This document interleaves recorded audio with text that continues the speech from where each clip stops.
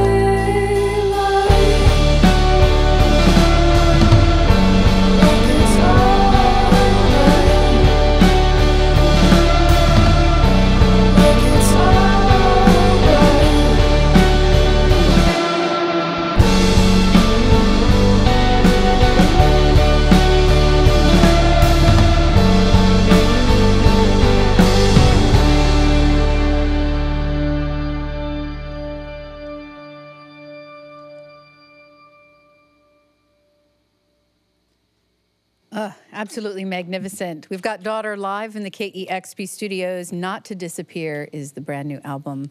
And it's so wonderful to have you here. You sound fantastic. Oh, thank you. Thank you all for coming.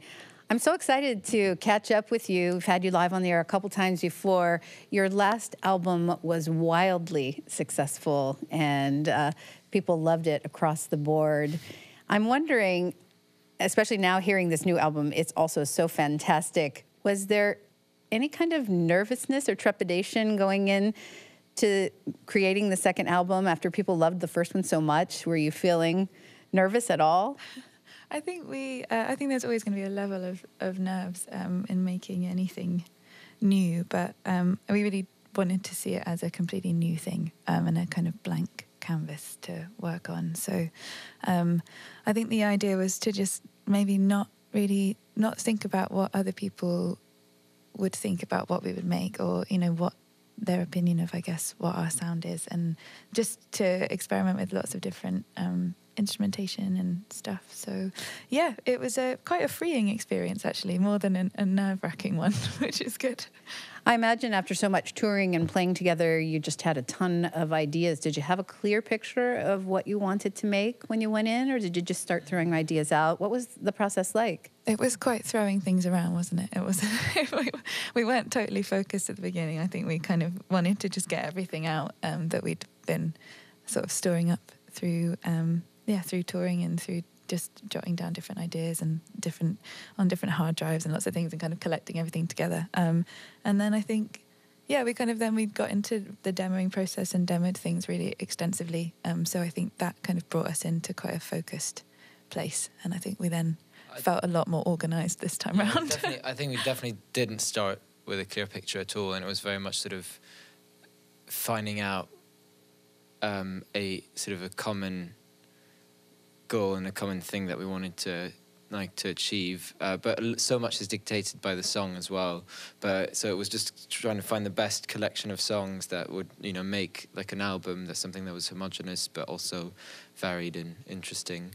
And like Elena said, we spent a lot of time demoing, experimenting. We had our own little studio in this sort of old sweet factory, like a room there, and just spent a year really just sort of messing about and going back to old songs and new songs and trying new things. And it's only when we felt like we had a plan in mind, like a very clear plan with each song and with the record, that we decided to go into a proper studio and record it. That's wonderful. It sounds like you had a lot of time and space and didn't feel rushed. That has to be idyllic. Yeah, it was great, actually. It's great. And then also we're the kind of people that when we have time and space, we'll still be late. It's like, we'll still make it. It took like 3 years or whatever. Well, that makes me wonder, do you trust your instincts, or do you sort of overthink things, do you think? I think there's a bit of both. Sometimes you need to be able to backtrack and go, actually, we went too far in the original idea. We lost something along the way, or the original idea was just way better. Yeah. At least from a musical perspective, I think actually on this record, lyrically, Elena really sort of just went straight from the brain onto the paper with left everything little to no editing. Unedited. Yeah. Elena, let's talk about those lyrics. Oh. Your music really speaks to people, and the music is absolutely stunning. The lyrics are so palpable, and they've always been very personal. I feel on this record even more overtly personal. What was going on for you in this record? Were you approaching it differently, or do you not even really think about how the lyrics come? I generally don't think too much about it. I feel like I'm not very organised my brain hasn't got many filing cabinets. It's all like masses of ideas and weird paper strewn everywhere. So for me, like writing songs is kind of like collecting lots of things, and then it all at some point will fall out randomly into lyrics. But this album felt like I was feeling quite kind of worried that I wasn't writing the same as I was first album and EPs as well, and that it felt a lot more conversational and less didn't feel like I was writing songs. It felt like I was writing letters. So it kind of was quite terrifying at first, because it was really like it just coming out really personal stuff in a very kind of naked way. And so, but I kept it like that because I think obviously this album needed to be like that. So, yeah. I read in an interview where you said something that really struck me. You said that expressing your emotions isn't a weakness, but a real strength. And I'm wondering if that's something that you've always felt, or if that's a confidence that's built as you've performed more and put yourself out there. I think it is a confidence that's built. But I think also I've always been I guess I've always been a very like emotional person, a very sensitive one. So I've kind of used how overly sensitive I am in a positive way. I think, you know, ever since I was a kid, I used to write things down and write, you know, bad, you know, times or whatever as a child. And I'd write them down and I'd keep them. And it was a way of kind of overcoming things, was to express how I felt about them. And so, yeah, it's kind of, I really believe that. And I think that, you know, a lot of people maybe sort of see us as the sad band. and I think, and then sometimes in a negative way, but I think it's a positive thing to not just be a, you know, world full of robots. I think, you know, as much as people can say I'm a wimp about anything. She says with a huge smile on her face. But I don't know. I feel like I'm kind of gaining some kind of power by expelling all of my inner thoughts and secrets to people in rooms. Well, obviously it's resonating with the listeners, and the new album, absolutely stunning. Not only a shift in the lyrics being more out front and even more personal. I feel like you sort of crafted them in poetry before, and now you're saying, nope, this is me saying it. I also feel like the music is a bit more powerful, and I'm curious if that's just a result of playing together so long, doing so many live shows. Definitely, yeah. I think there's that. There's just, again, also, like I said earlier, a lot depends on the song, and just seeing Elena's songwriting become more confident in you know, its directness and its honesty just meant that also musically we could go in a place where sometimes we maybe hadn't gone before, and sometimes also we'll just play with the contrast, and although the lyrics don't necessarily call for what we're doing musically, we'll do it just to kind of put the lyrics in a different context. So there was a lot of sort of doing that and talking about that, and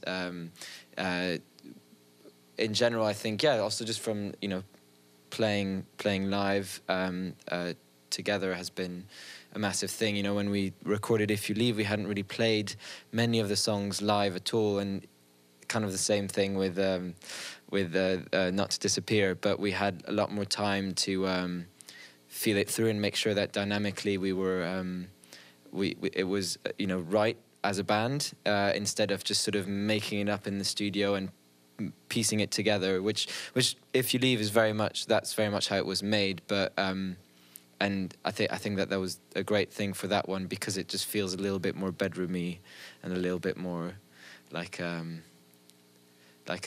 weird diary, like poetic diary. Bedroomy is the perfect description, I think, for that first record. But this one, I think we were inspired by touring in general, and just, you know, larger cities, and just the whole experience in the past 3 years, kind of has been a big thing for us, and I think influenced our sound. I'll bet it's been an amazing journey. It's been great.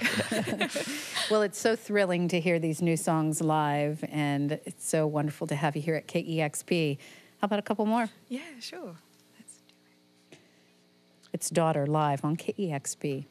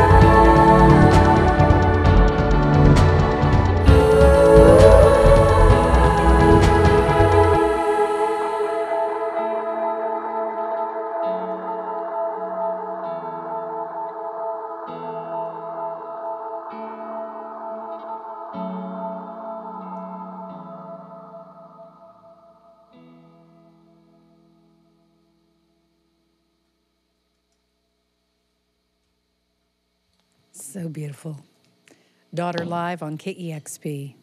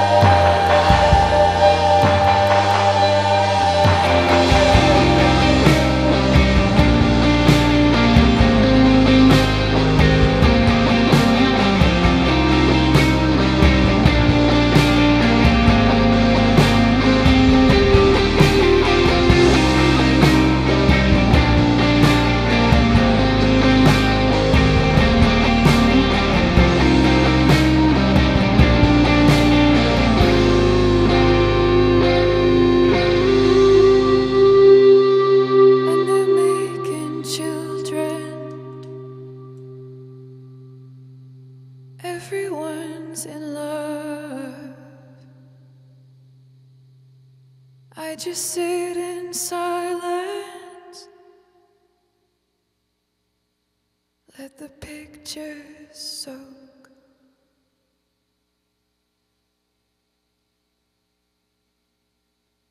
Daughter live on KEXP. Can you do that one over? Just want to hear it again. That was so beautiful. Thank you so much. It's so wonderful to have you here. Oh, thanks for having us. This is great. Yeah. The new album, Not to Disappear. Daughter live on KEXP Seattle. That was so good. Yay! Oh, thank you. Thank So you much beautiful. for having us.